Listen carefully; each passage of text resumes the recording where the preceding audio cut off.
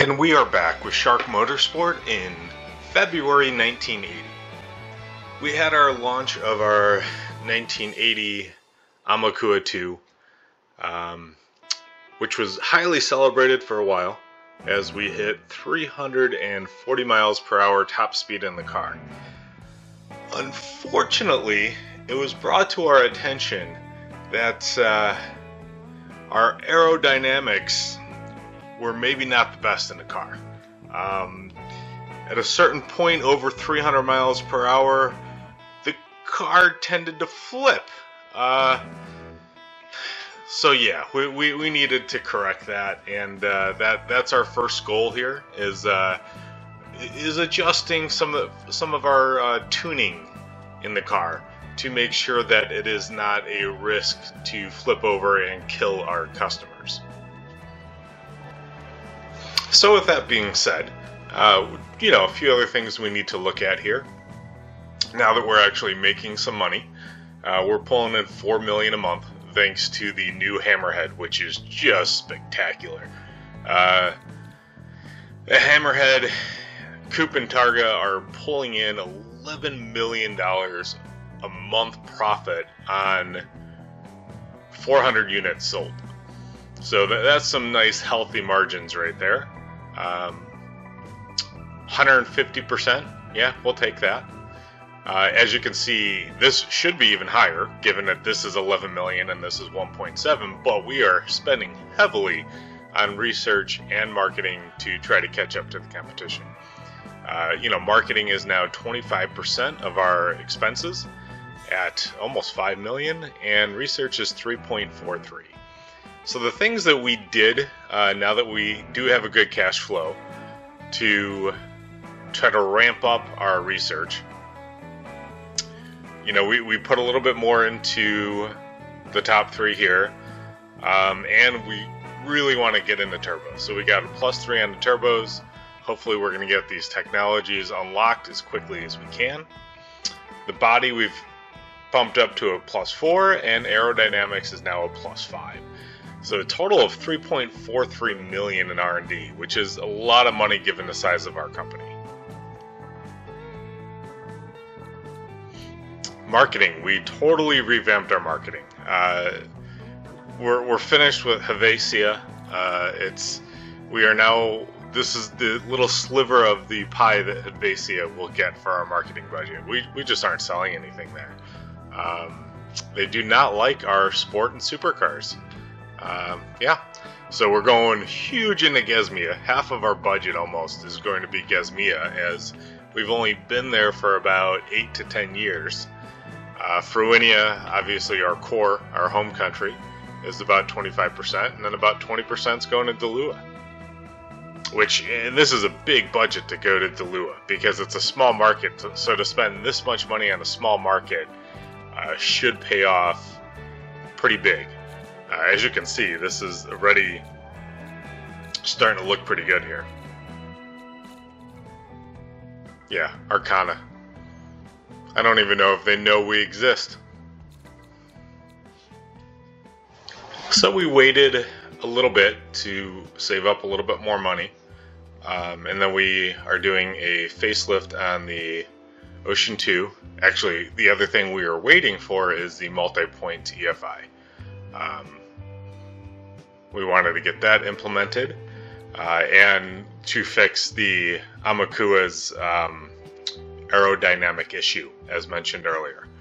The Hammerhead will get the facelift to the new engines, but not until a little bit later. There's really not much it's upgrading, so it's only going to take about 2 years.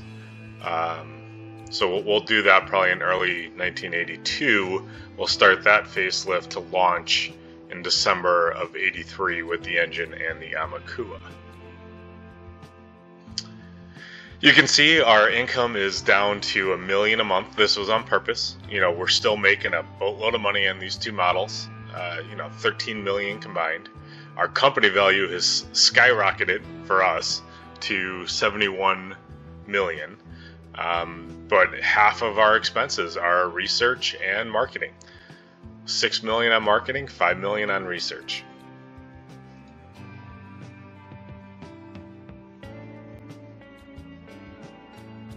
Alright, so for the 5-liter, we didn't do much other than changing it to the EFI, as they both will be multi-point EFI.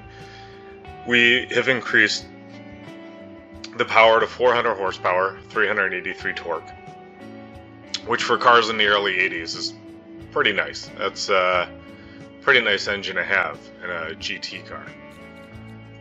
For our 6.2-liter turbo, we are around the same power that we had. There's no reason to really bump that up yet. 2,160 horsepower, 1,330 torque. But again, the engine change was the biggest part. That's going to take about 3 years. Really, just that technology is why it's taking so long.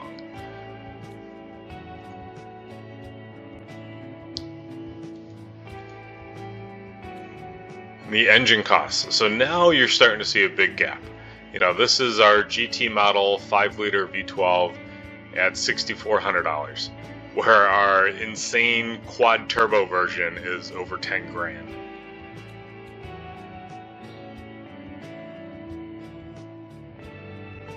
So this total project is going to cost us $32 million, which we have more than enough in cash with a positive cash flow. So there's no reason to do a loan on this. So here are facelift just launched for the Hammerhead and Amakua 2. You can see we've kept our loans very low. This is old loans at $2 million. We've upped our research and marketing a little bit more. We are now spending $13 million combined, but we're making even more on these two cars now. So, we were making about $13 million combined before. Now we're making $18 million. The Hammerhead is just doing an amazing job for us, pulling in $17 million a month. We've kept the margins around 150% on that. And the Amakua supercar, the margins are lower, only 86%, but we're, for an $80,000 car, we're still making almost $2 million a month profit on this thing. So despite these expenses, we're still pulling in $3 million a month now. Have close to $40 million cash and company value of $79 million. So what we're probably going to do here, there's not really any of this that's going to, this could help us with the engine for the facelift. But there's nothing we're going to change that's too big coming up. So we're going to sim a year or two until this becomes available, the VBT. And then we'll do the engine upgrade, which will probably be the last facelift.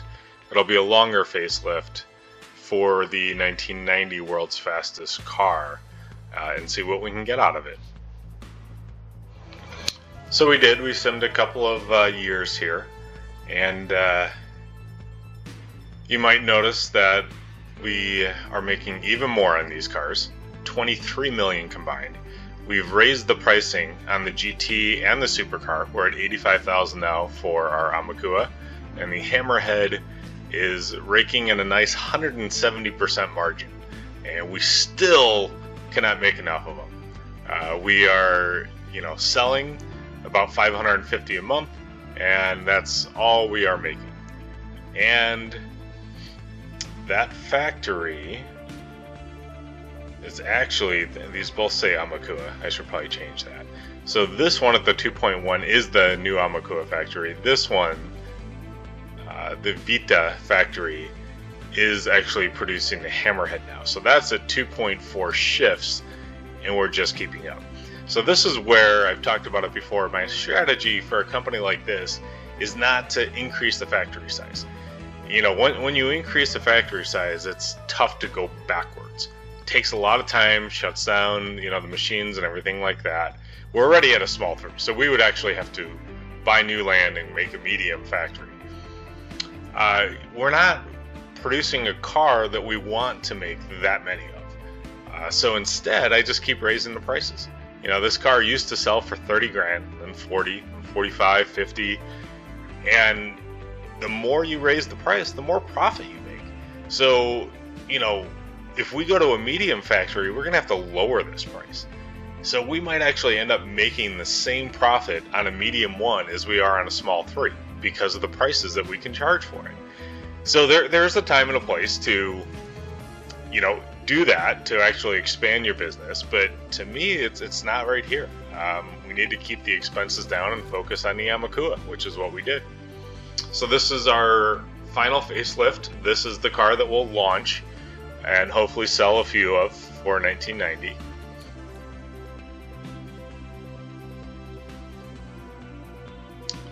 So we also did make another change. The base engine that the Hammerhead model gets is now a 6.2 liter.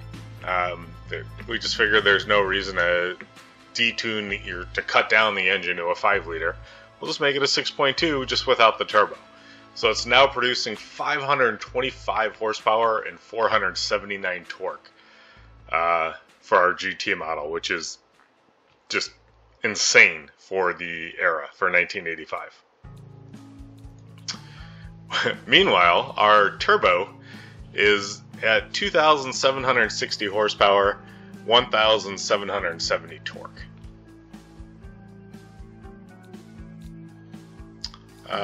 We've got a few issues here. It's not too bad though. I mean, negative 14% stress on the conrod. Our reliability is still 27. Probably could have done more here. I'm sure our competition is pushing this to the 5% limit, or the 5.0 limit, I should say.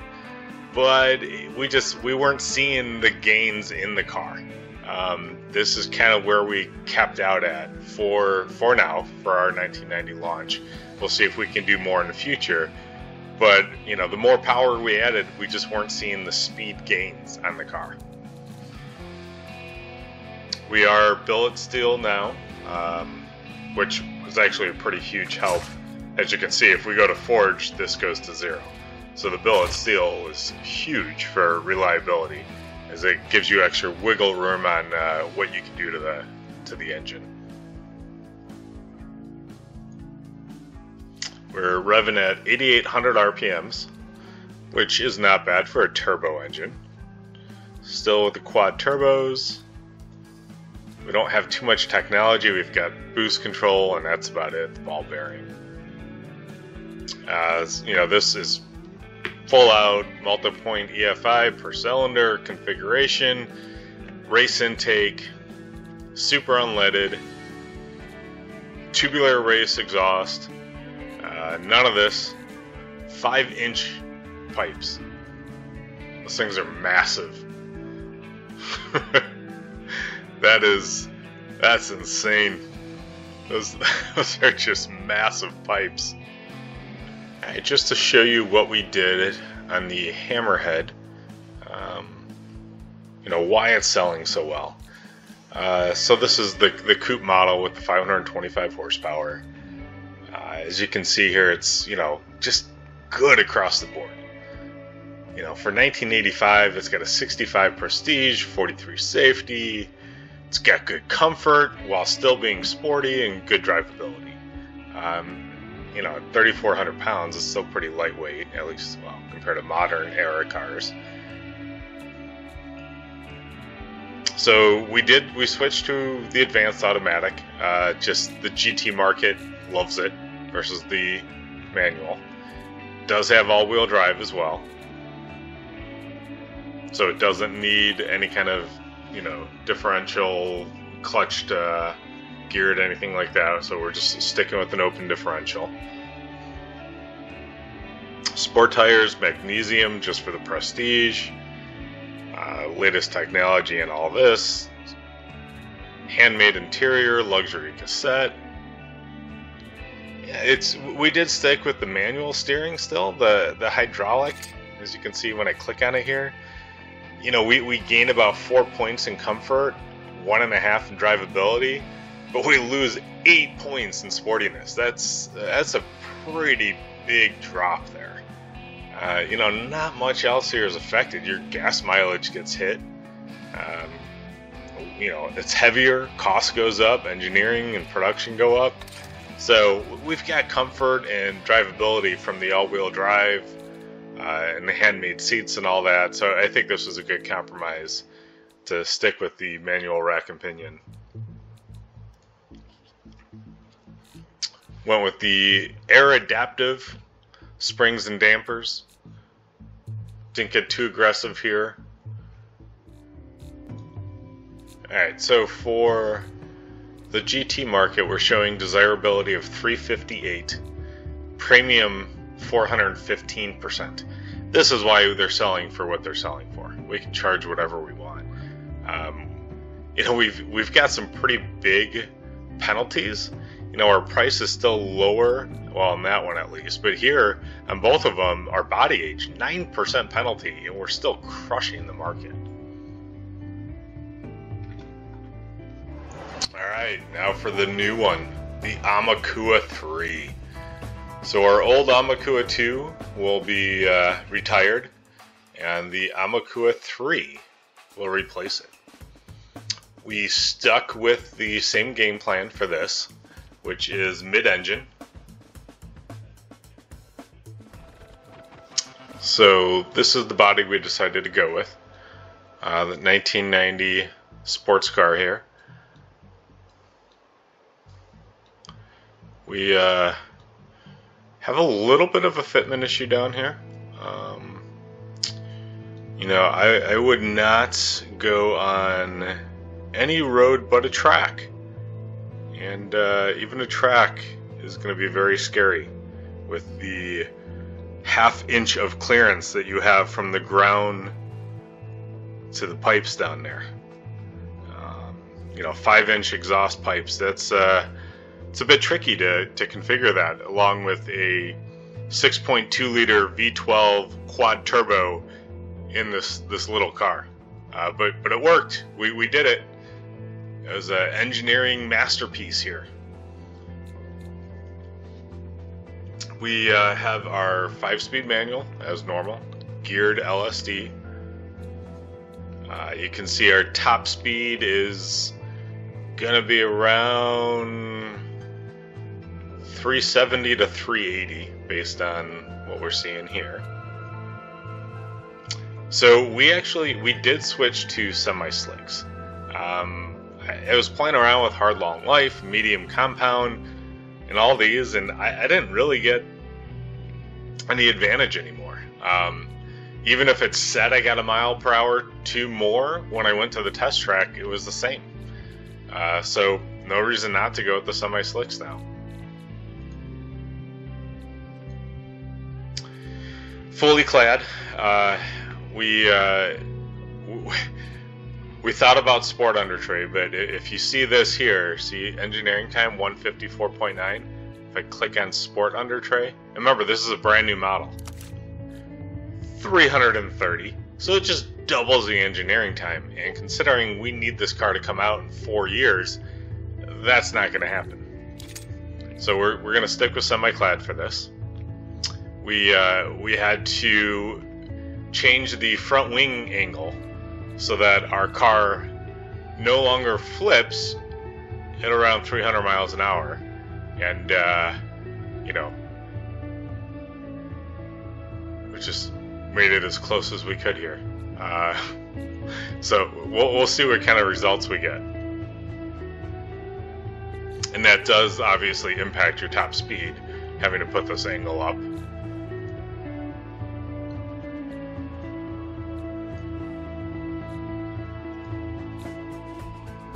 Alright, so dilute salt pan, speed this up.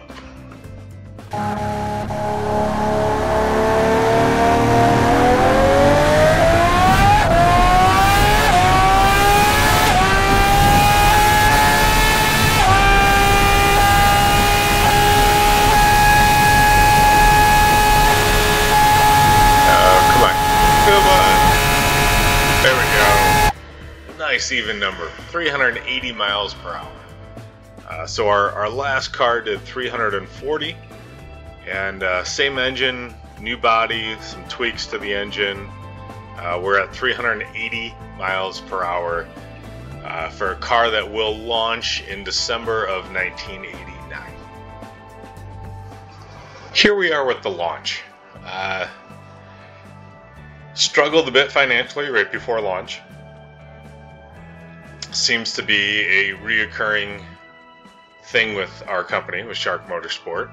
As you can see, the month into the launch here, we lost $27 million, which is from engine factory construction and car factory construction. So this is not going to continue this next month. In fact, that should be it.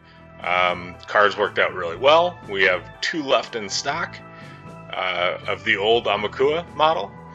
So perfect timing for the new one to come out, which we've got a ton of pre-orders. 9.5 months at 165,000. Yeah, our last model was selling for like 85,000, and this one is now 165,000. 157% margin, and we have 453 pre-orders, which is 9.5 months of backlog on it. These we've also raised 77,000 and 80,000. So these are almost as much as the old Amakua was. Margins are insane on the Hammerhead now, 240% and 250%. Still in the small 3 factory. So let's sell the last 2 cars of this, because that usually will hang around forever if you don't. And let's make sure that we sold one of the new 380 mile per hour cars. There it is. Alright, so we simmed the final month of 1989, and we were able to deliver 52 Amakua 3s. Sold another 35 at this huge price. So this is going to come down quick. You know, we're only selling 35 a month, and we're producing 55. This number is going to be within a year or 2. We're going to be, you know, back to even. So hopefully the sales will increase during that time, so that we do not have to reduce this pricing. This car is, you know, as I said, insane. It's, even with the higher pricing, 250% margin, we sold 671 of them and could only produce 634. And that's with 2.3 shifts, which we can raise a little, but then you're putting stress on the factory. So we're going to raise this price. We'll be in the 80s on our GT car now. That's already pulling in $36 million a month. One car model out of a small 3 factory is going to be pulling in over $40 million a month profit for us. This is how Ferrari, Lamborghini like to do business.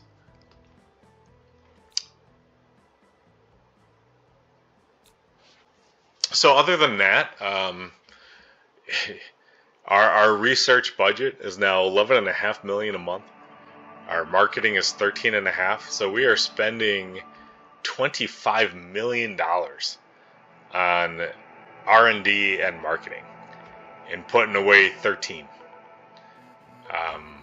But there's no reason to hang on to it. The future of the company depends on those 2 things. You got to stay relevant by marketing, and you got to have the technology. So that's what we're doing. We did take a small loan, as you could see with those factories costs we had of upgrading.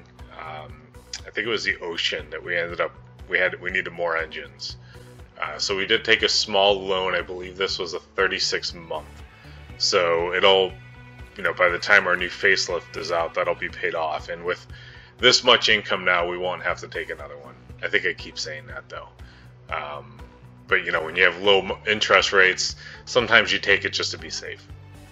Here in the R&D tab, we have increased these tremendously. We've gone full out with the engine now, just getting everything we can, because I mean, all these categories do matter, some more than other, but they all help you a bit. And here with the cars, you know, aero and body is at a +7, and this gets super expensive from here. You know, if we go from a +7 to a +8, that's almost $2 million a month that will do, and we'll do it. I mean, we still have $13 million a month now that we're going to be making. So, you know, if we go to an 8 on body and aero, that's, you know, we'll still be around $10 million here. So that's something we're going to definitely look at.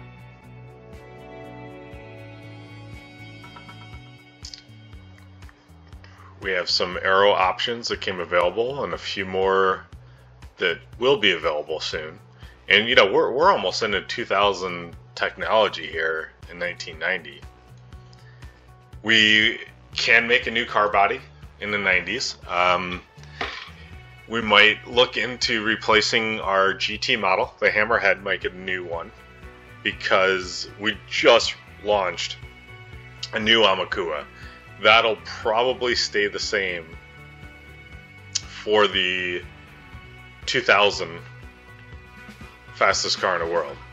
I mean, we might look into some of these and see what happens, but you know, there's some nice GT options that we can choose from coming out. I don't know, these might be, it's probably too far ahead. Now with the marketing, I was a little surprised with a few things. As you can see here, I'm actually putting a lot into safety in these countries. Even if they don't care, you know, if this is showing it's not a big factor to them, it's still a big factor to the markets we're trying to hit. So, you know, GT 2.4, if I go down on this, it goes down to 2.2 increase. That's a huge jump for a small cost. So even though the country doesn't care that much, the target market still does. So don't always look at these graphs here and go solely by, well, they don't care at all about comfort. Well, what are you trying to do? Are you trying to sell in the GT market? Because they still do care about it. Just not as much as maybe a different country, but you still got a market there. You know, that's something new I learned in this campaign, is I used to follow this too much. I used to basically go by what is the country like in these graphs and what am I making. So if I'm making sports cars and they like sports cars, I'm just putting a 10 into sportiness marketing. Not thinking that, you know what, one of my models is GT and I'm not advertising much it's safety or comfort, and GT cares about safety and comfort. So that was a big learning experience. I've also learned a lot about these. These can play a huge factor, way more than I ever thought they would. And everything, you know, you can change these up if you need to hit a different market. So like here, if I wanted to start hitting muscle, because we're only at 49% and we're at 75% GT, I could change this smoothness to power, and all of a sudden this slows down. It went from like 2.6 to 1.96, but the muscle went up a lot. So I'm still gaining in GT, but now this muscle is going to increase a lot faster than it was. So that's always something to look at when you're doing your marketing, is play around with these, see what areas you need to hit more, and try to target those areas.